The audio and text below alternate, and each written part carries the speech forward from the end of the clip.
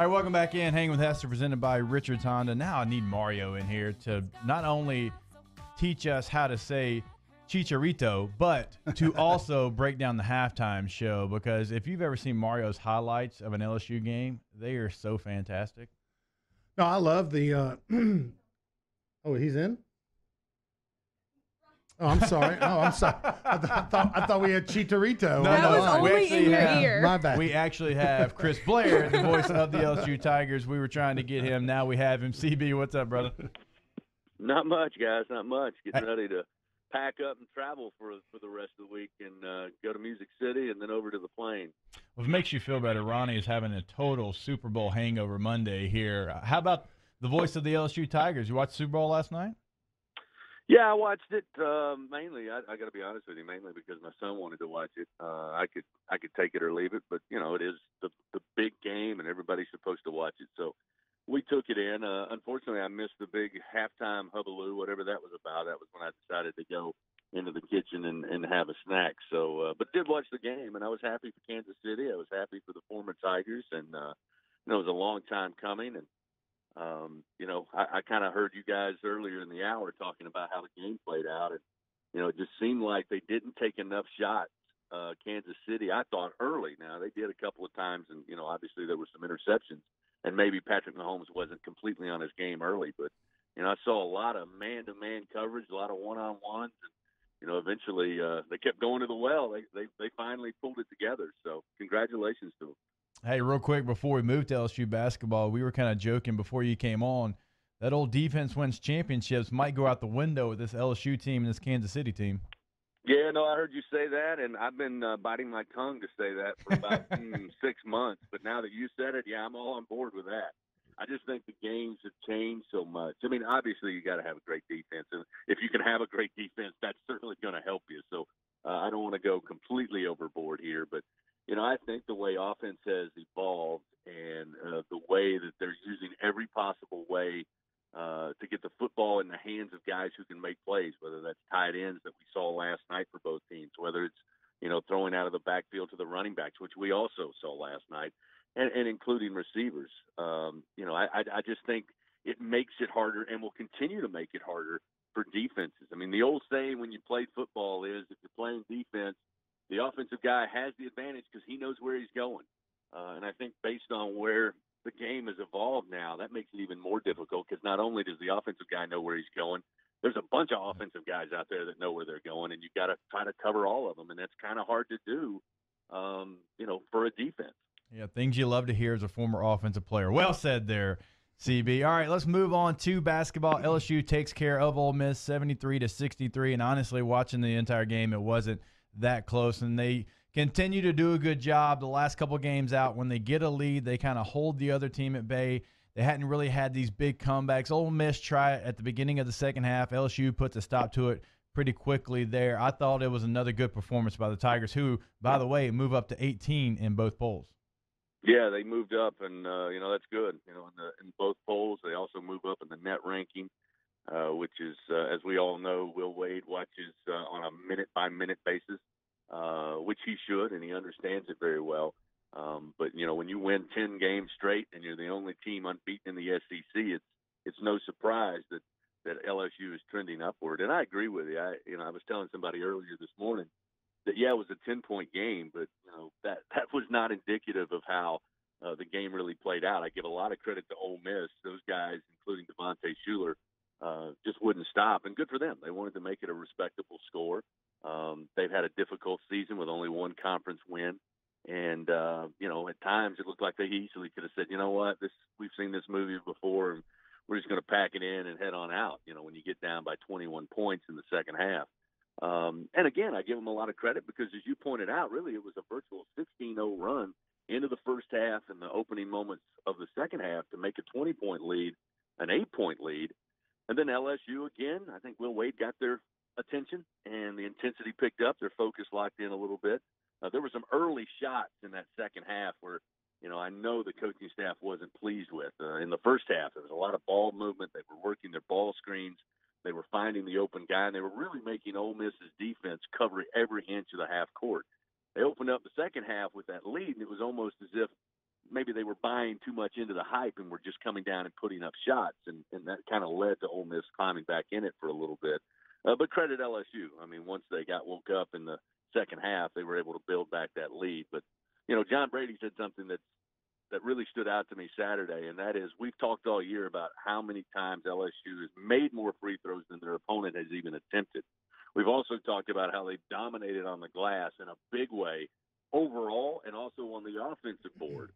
And then when you combine that with a team that shoots 48 to 49% in a given game, and you also win the free throw battle, you also win the rebounding battle, that is a recipe that's very hard to overcome if you're anybody in the SEC. Now, there's been days and nights where they haven't shot the ball as well, but when they do, this is a tough team to handle. We're talking to Chris Blair. Chris, the Monday after the Texas game, when Coach Wade had his press conference, he was pretty hot, and he said, how he was tired of the leads being blown, and he was going to get these guys' attention that afternoon at practice and all that, and it was well documented on all the little news channels how he was going to be a wild man. He said, a crazy person, and they've probably gone out and since played their best 2 games of the year, the most dominant games of the year, Alabama and Ole Miss, and they went from just kind of surviving and advancing to now looking like a team that is, in my opinion, the best team in the league right now. Well, I can tell you this. I go to shoot-arounds before games to watch the team. I don't go to practices because, to be honest with you, I'm afraid the way the practices are run that I may be out there running with the rest of the guys. So I just avoid going into the practice gym. But what I can tell you about the game leading up to Alabama, and then obviously the game against Ole Miss, that the shoot-arounds, and I even told Coach Wade this, and I mentioned it to Coach Brady, those 2 shoot-arounds were as precision.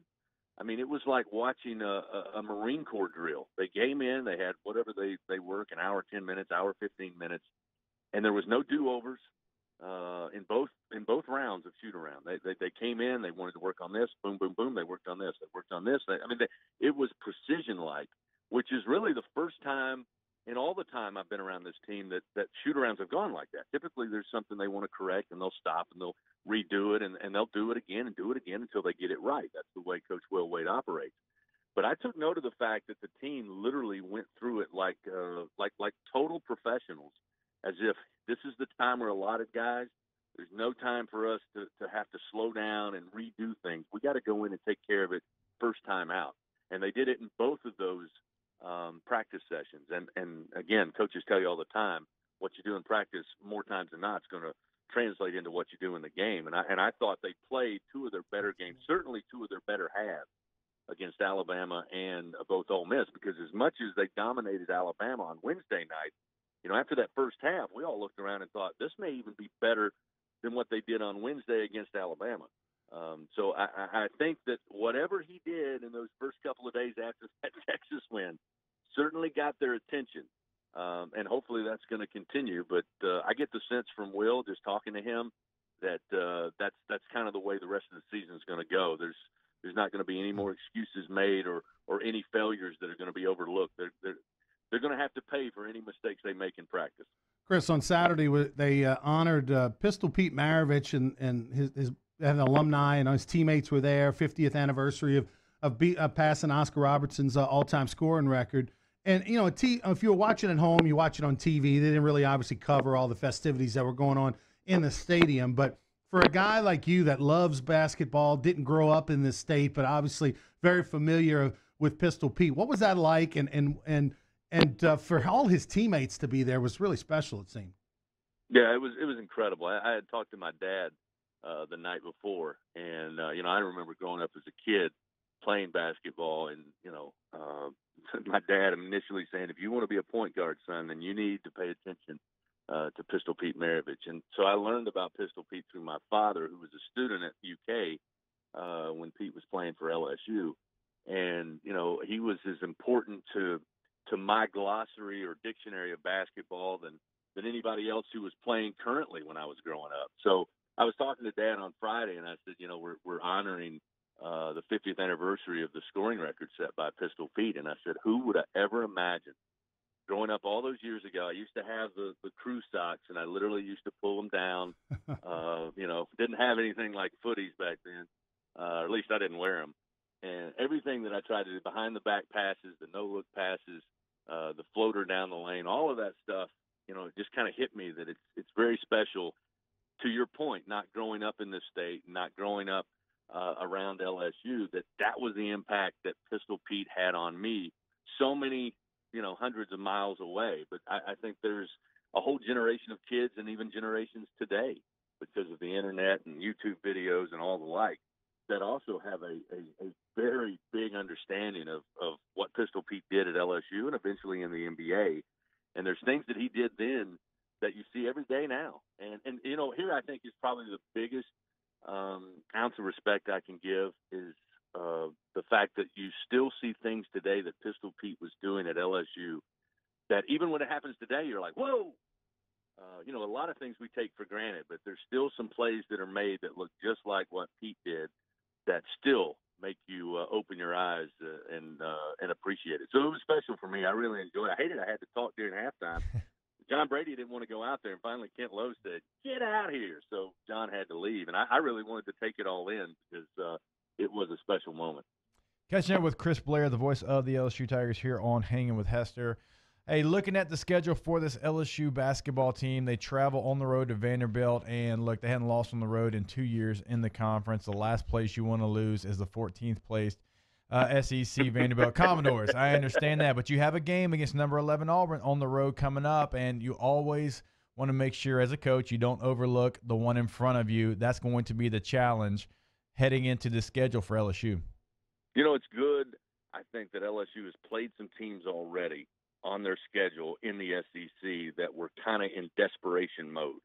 I think Vanderbilt is in that. I mean, at some point here in a couple of weeks, it'll be hard to for that coaching staff to grab their attention. Let's face it, it's just been a tough year. It's been a tough 2 years, really. But I think they're still in desperation mode. And I think because you go and play them on the road, the way they played against Kentucky in the middle of last week tells you that on a given night, they certainly can put something up to challenge you. So I don't think for that reason Will Wade's going to overlook Vanderbilt. I don't think he's going to overlook anybody. But that's the thing you got to be concerned about. Are you going to see the Vanderbilt team that has lost all of these SEC games, or at this point of the year they're going to say, hey, let's try something different. Let's try to slow the game down. Let's make LSU work on the defensive end, and then just try to sell out defensively, maybe go zone, maybe pack the lane, and just try to get charges when they drive in with the ball, something that would be unlike what Vanderbilt has done.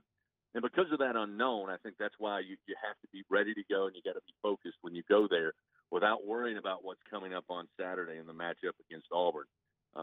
You know, and that was really the theme, I think, going into the Ole Miss game, because it was easy for Will Wade to remind this team, hey, we were 7-0 last year, guys, and we had beaten Arkansas at home, and then we let the Razorbacks come in here and snap that win streak in the SEC because we weren't locked in, and we didn't maybe respect the opponent the way we should have. So I'm sure that's going to be a storyline today, tomorrow, and leading into the game Wednesday night. All right, he is Chris Blair. Joins us every single Monday here on Hang with Hester. CB, always appreciate the time. All right, guys, have a great week. Ronnie, hope you feel better. Thank you, buddy. I mean, feel better, or is it just like I spent too much time watching the Super Bowl? No, we're taking some meds. We're on some antis. Some My High for the hangover, or no. I'll take some My High. I'd love it. I'll take anything free. But no, I'm genuinely sick. Okay.